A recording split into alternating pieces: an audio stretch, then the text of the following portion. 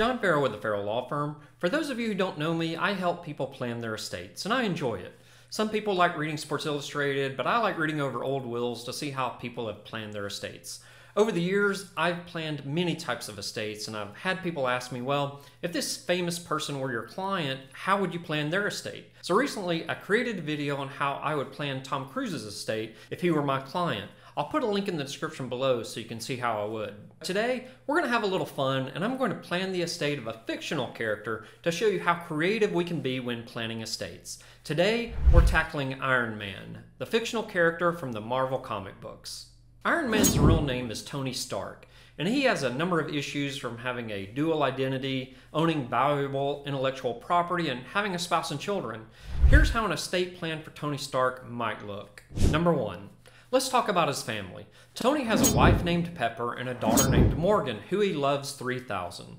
Given Tony's high-risk lifestyle, a guardianship provision would ensure that Morgan has a secure upbringing. Pepper would likely be the primary guardian, but if unavailable, Tony would designate a close family friend or ally to be Morgan's guardian. Morgan should be a high priority for Tony's estate planning, and he'd want her to grow up with financial security while remaining shielded from undue attention and potential risks.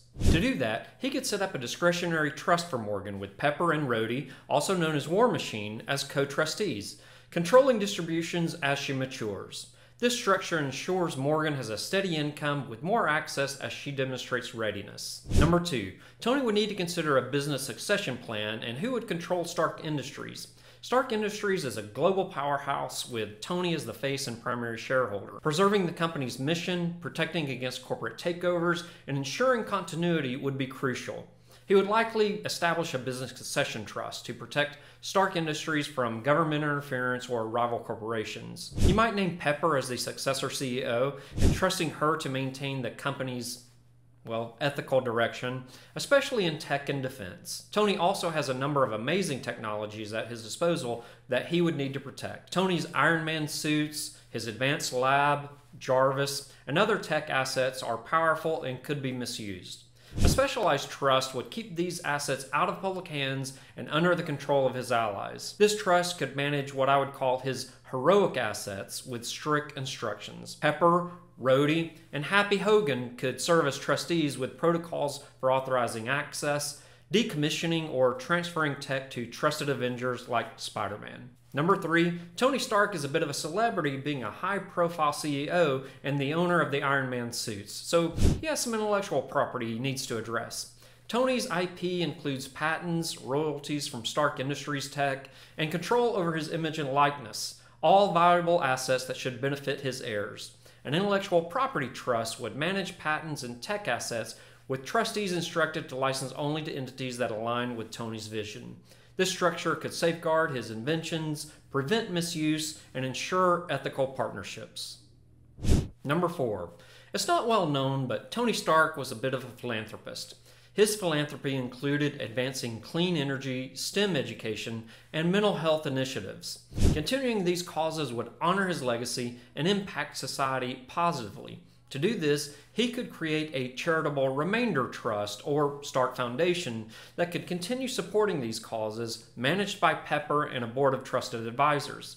This trust could reduce estate taxes and enable the foundation to operate indefinitely, continuing his impact. Number 5, like all superheroes and every regular human for that matter, he should consider a power of attorney and advance directive for healthcare. Tony's lifestyle and tech innovations carry risks, making it critical to name someone he trusts to make decisions if incapacitated.